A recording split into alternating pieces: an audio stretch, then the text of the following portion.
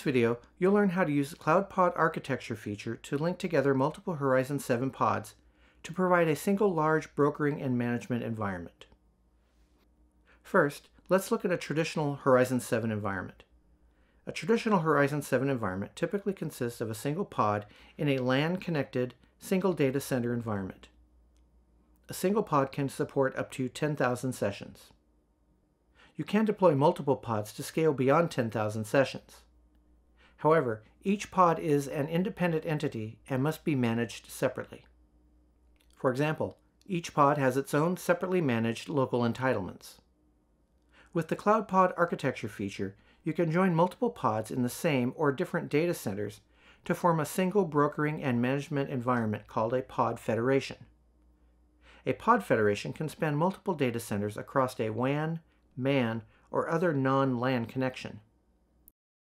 In Horizon 7 version 7.3.1, a pod federation can support up to 140,000 sessions. Horizon 7 administrators manage the pods in a pod federation as a single entity through the global data layer. The connection server instances in the pod federation use the global data layer to share key data. Shared data includes information about the pod federation topology, policies, and global entitlements. The connection server instances in the pod federation communicate by using the View Interpod API, or VIPA for short. Connection server instances use the VIPA communications channel to launch new desktops and applications, find existing desktops and applications, and share health status data. When you initialize the Cloud Pod Architecture feature, all of the pods are placed into a single site called Default First Site.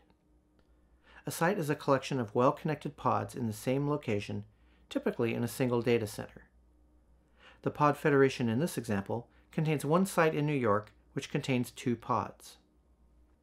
You can change the default first site name. You can also create and configure sites to suit your own requirements. For example, the pod federation in this diagram contains 2 sites, in New York and in London. The New York site contains 2 pods. The London site contains 1 pod. When pods are in multiple geographical locations, as they are in this example, you must configure each pod in a separate site. You can assign sites to users by configuring home sites. A home site associates a user or group with a specific site in the pod federation.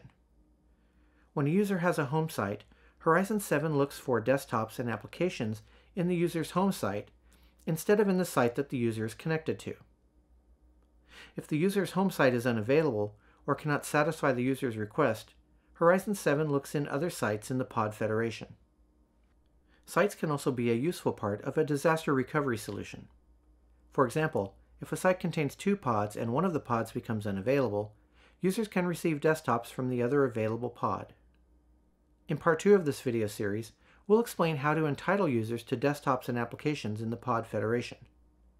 For more information about the Cloud Pod Architecture feature, visit docs.vmware.com.